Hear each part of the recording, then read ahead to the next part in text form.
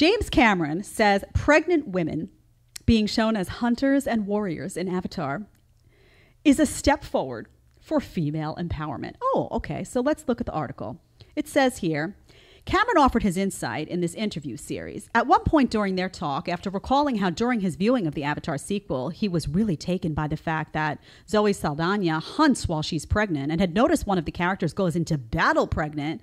This person, Robert Rodriguez, asks Cameron, why was that important? Everybody's always talking about female empowerment, he says.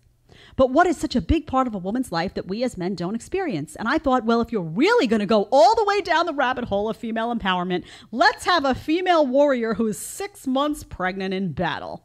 I mean, can you believe this madness? He says it doesn't happen in our society. Probably hasn't happened for hundreds of years, but I guarantee you, he says, back in the day, women had to fight for survival and protect their children, and it didn't matter if they were pregnant. And pregnant women are more, this is the best, and pregnant women are more capable of being a lot more athletic than we as a culture acknowledge. So this guy, listen, I don't know what's going on with him. It sounds to me like he's lost his mind. His mind has been taken over by the woke. I mean, are we sure Bill Gates didn't put a chip in there or something? I'm not. Something's going on there. So I would ask you, first of all, who wants to see a pregnant woman as a hunter and on the front lines of a battlefield? Anyone? Show of hands in the chat. No one? Only sane people in the chat. Who wants to see that? Why? Is now the woke talking point that in the name of woke, to protect the woke, we would actually want to endanger babies grown inside a mama's belly? Children are now sacrificed at the hand of the woke. Well, we know that to be true, as we see with a lot of what's gone on with the surgeries and medications being given to children in the name of gender dysphoria, which oftentimes is not gender dysphoria at all. We see that, right? But can you imagine that they think that it's a sign of female empowerment to have pregnant women? So women who are, let's face it, first of all, we have the idea of women being on the front lines of battle. Women are smaller than men. Women are weaker than men. Women don't have the testosterone that men have. Women don't have the lung capacity that men have. Women's hearts are not. It's just, we're just not as strong physically. We are not as strong physically. So that's mistake number one.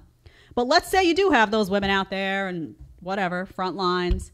Now you want pregnant women. So does he know nothing about pregnant women? So I was pregnant. So let me educate him a little bit. When you are pregnant, you are not at your peak level of athleticism, James.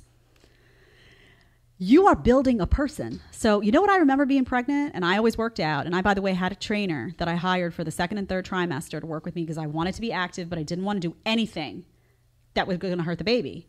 And you have to be very careful about things like squats. You have to be careful about bouncing. There are things that you have to be on guard about. One thing I noticed, by the way, when I was pregnant, my oxygen sucked. I felt like I had no air. I was like, I'm typically so athletic. And I remember my trainer, who was a specialist in that area, saying, your oxygen and your energy is going toward the baby. Like, it's not uncommon for women to feel like you're like out of breath walking up the stairs. Or so does he not? I mean, has he never encountered any pregnant woman ever in life at all? How ridiculous that you would think, pregnant women, and I had a great pregnancy. Pregnant women get more tired. Pregnant women, sometimes you got the morning sickness. You got a lot going on in your body. You are building a human being. Literally, hands, toes, little eyes. I mean, you are making a person. Battle ready? No, honey. No. And honestly, how disgusting is it? Really, I don't know what to say, that it really disgusts me that you would think it's a sign of female empowerment, that you would put a character that's pregnant in a danger zone. Whatever happened to protect the women and children? Are we not allowed to say that anymore? Because that was a societal premise for so long. Right? You even see it. You watch the movie Titanic, women and children get in the boats first. Why is that? Because children are the most vulnerable and women are the second most vulnerable and are there to protect the child. And if there's going to be a problem, the guys are there because the guys are the strongest. They're the biggest. They're the strongest. They're the most able to handle physical calamity. Do we have to unlearn all facts now just to please these woke imbeciles? I mean, this is getting ridiculous. Pregnant characters in the front. Are we incentivizing that now? I would love to ask him. Are you hoping that the military picks up this, sees Avatar and gets inspired? Maybe we can have a whole line of pregnant women getting into the military. And pregnant, they can go to the first lines of combat. I would love to see what this guy would say. I mean, really, how unbelievably disgusting to be living in. Honestly, does anybody have my DeLorean yet that I can get out of 2022? Pack up my husband and my child and go back to some other time where people weren't so deranged. And, we laugh and people say, I see people going in and say, oh, Avatar is so great. I wonder how many people didn't even pause to realize the severity of what this guy's saying, that messaging out there.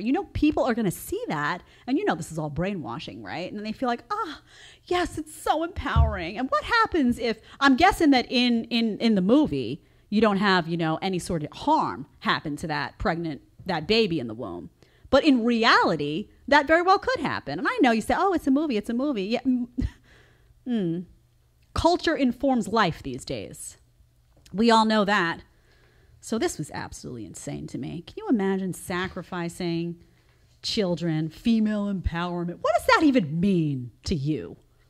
This guy, James Cameron. I got to be embarrassed that I watched The Terminator now, because now I got to know that this guy was behind it. How did he have some type of split personality? Something happened to him? How does the guy that creates The Terminator turn into this? Something went wrong, man. Are we sure Bill Gates didn't get involved in some way? I'm just saying. I'm not a conspiracy theorist, but sometimes you got to ask questions. That's all I'm saying. If you want to watch the full episode, you're going to click right here. And if you want to ask me a question one-on-one, you want to do a one-on-one FaceTime with a group of your friends, whatever you want, you need to download Connect right now. Click right here and let's get talking.